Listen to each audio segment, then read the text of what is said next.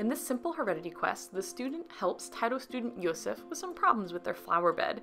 You've actually previously helped him before if you've been playing the game in order in this case, and actually helped him figure out that if he put pink and yellow timpitas together, that they would just be pink in his flower bed. However, that made them heterozygous, and now what's happened is that they've started having pink and yellow flowers when he continues to cross-pollinate and breed more of them, and is pretty upset. So it's a pretty simple quest where he basically tasks you on helping figure out what's going on. So the player first goes over to the flowers here and scans both to get their DNA information here, and you can confirm these are the ones that were bred from the previous ones you helped him from right over here. And after they scan both of those, they actually do a little quick punnet puzzle.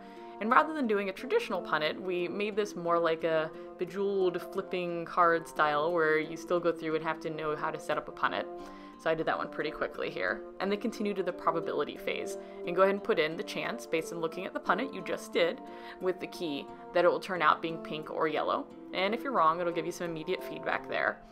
Now when you're correct, a 3 in 1 chance, and then can go back to Yosef and go ahead and explain to him what happened, which he realized quite quickly his mistake in this case, and that after you get some heterozygous flowers, you'll start having various reactions afterwards, and he can learn how to breed flowers more appropriately in the future. And go ahead and wrap this quest up,